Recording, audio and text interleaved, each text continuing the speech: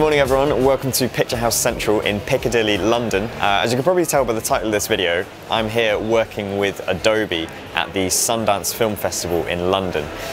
So I love using Adobe products. I pretty much use them day in, day out throughout everything.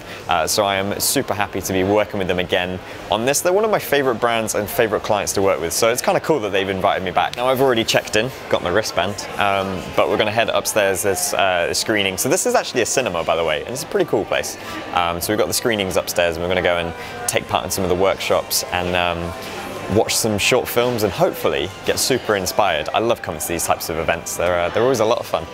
So today is pretty much all about inspiring and celebrating the film industry. Now Adobe themselves put on quite a few of these events throughout the year. This one obviously in partnership with Sundance and the Sundance Ignite Fellowship is like a huge boost to the creative industry from a very young age. So it offers the chance for young filmmakers to really come on board and get a direct, almost mentorship and training, to really kickstart their career. And that's something that I'm really passionate about. Not only that, but Adobe themselves, they are like, I kind of describe them as like the flag holder of the creative industry. Pretty much everything that I do goes through Adobe software. So I'm like a huge fanboy of everything that they're making. So I'm like pretty excited to be a part of this. So there's even some screenings of some films, and of course the filmmakers are here today as well, and across the whole weekend. So we've got Charlotte Regan, who we were able to catch up with and just have a quick chat about how she got started in the industry. She's started about 7 years ago just making music videos, making rap videos, and now she's gone into short films. And a really interesting thing is that it's just following the same principle that so many of us do, and that is just making stuff for ourselves and pushing it out. So forget about who's watching it for the moment. Just think about what it is that you are making for yourself. Make it for you, and then everything else follows. Let's head into the members bar and try and chat with Charlotte and get a couple of questions in. I know she's quite busy because she's got screenings as well. So we'll see if we can at least find out what you can do to make yourself stand out when it comes to applying.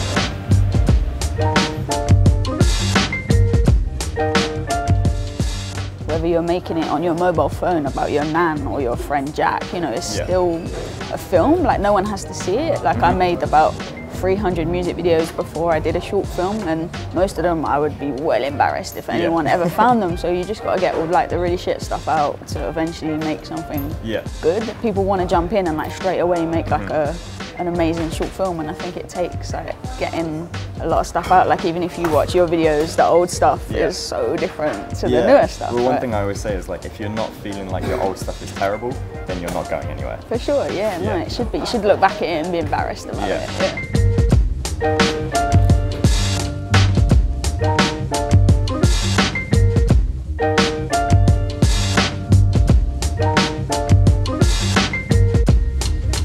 So we just had this workshop, and an interesting thing from my perspective is that I'm pretty much self-taught on everything to do with the software, and a lot of the times I'm always thinking, like, do I do this the right way? Is this the most efficient way of doing things? So seeing it from the perspective of someone who works at Adobe and who is on the team that builds the software, seeing how they work not only like reaffirmed a lot of my own practices, but also sparked a few interests on some things that I should look into, particularly with audio editing, because I feel like I don't really know what I'm doing with audio a lot of the time. So that was really insightful. Speaking of education and like learning the software, a really interesting thing that Adobe have done recently, and I actually read this on their blog a couple of weeks ago. They have significantly lowered the cost of the student pricing, but also lowered the barrier of entry to both primary and secondary school education. So traditionally it's always been higher education. So now that means that really young children can have a license for pro-grade software via their school that they can use both at home and at school, like, for so cheap. It's around £4 or £5 or so per user license if your school buys them in a batch, which is generally the case, that that's how they work. And the huge thing with that is it opens up the availability and the accessibility for kids to learn pro-grade creative software. That is a huge move.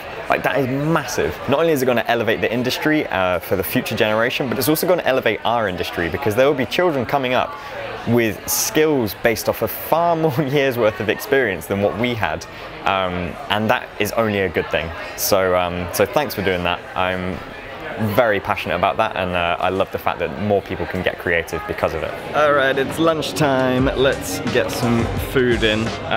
This cafe downstairs looks pretty tasty.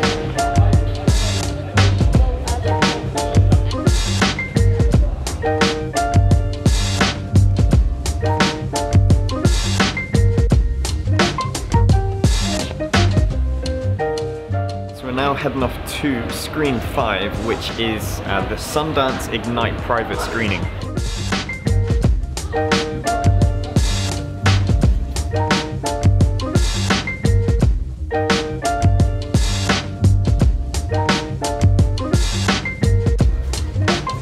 So we just come out of a screening of watching a film called Skate Kitchen. Now, I had no concept of what the film was going to be. I didn't even know how long it was going to be, but I did thoroughly enjoy it. And it's kind of like a whole documentation of sort of like late teen life amongst a group of girls who are passionate about skateboarding in New York. There was a few things that I took away from it. One, it was beautifully shot. It was so naturally done. They're not even like actresses, they are skaters, and it's kind of like documenting their real life in film. So that just shows like the level of filming that you can get from that. And you know, if you do want to apply into the Sundance Ignite, the application's open, I believe it's middle of August, and I think they get a lot of applications, but there are 15 places available, and it would be a huge opportunity not to miss. You just submit a 1 to 8 minute video and you can kind of get your entry in and hopefully kickstart your career with a massive boost. So yeah, go and check out the links to that, and likewise go and check out the link to another Adobe site that kind of explains everything together. There's a few tutorials in there, definitely some things that I'll be taking note of with my editing. And the final thing, because I'm learning so much today, Adobe are also offering a huge discount on your first year of Creative Cloud. So you can get 65% off. That's massive, that's huge. Like, I wish I had that when I started. And you can then get access to all of Adobe's creative apps. So yeah, go and check that out. And I look forward to seeing what you guys can make. And I'll see you in the next video. So thanks for watching, everyone. Bye bye.